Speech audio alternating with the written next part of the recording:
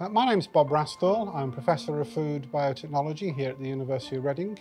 I've worked on prebiotic carbohydrates for over 20 years, mainly interested in generating new ones and also trying to understand how they work within the human gut. The gut microbiome is actually the collection of bacteria and all of their genes that live within the human gut. There's a very, very complex ecosystem down there. Many different species of bacteria, all with different metabolic potentials, all interacting with each other and producing a variety of organic acids and other compounds as metabolites. Well, the gut microbiome can impact health potentially in several different ways. For a start, the bacteria there can actually interact with your immune system and bring about immune changes. They can also help to regulate the leakiness of your gut to try and preserve the integrity of your gut and stop toxins from leaking out. The metabolites that are produced by the gut microbiome also have an impact on your health. Well, we can influence the activity of the gut microbiome mainly through diet.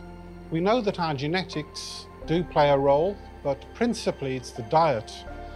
And the gut microbiome will respond to diet quite rapidly, and it will change within a couple of days. It will change back again when you change your diet.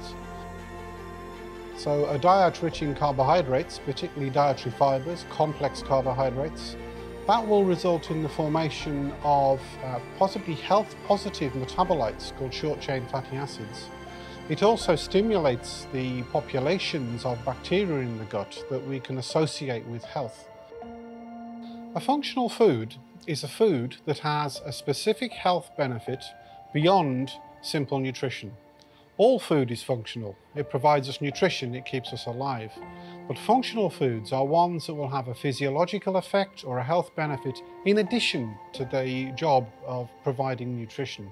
The functional foods can reduce disease risk, maybe reduce disease severity, but they can't prevent disease or cure disease.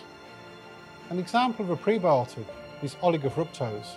And oligofructose fermentation by the gut microbiome will produce short-chain fatty acids as metabolites. And we believe that these short-chain fatty acids have the ability to regulate appetite. Another functional carbohydrate is glucomannan. Now, glucomannan has the ability of absorbing large amounts of water. If you consume dry glucomannan with a meal or shortly before a meal, and then you consume water shortly after that, it will expand in the stomach, making you feel fuller and also suppressing hunger.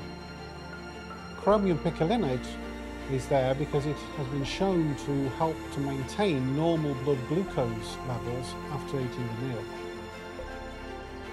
I hope we see more functional foods going forwards. EFSA are regulating functional food health claims very tightly. One thing with an EFSA claim is that it shows you there is rigorous science behind the product. Whether a functional food or a supplement, the important thing is to identify whether there is any really good science behind that product.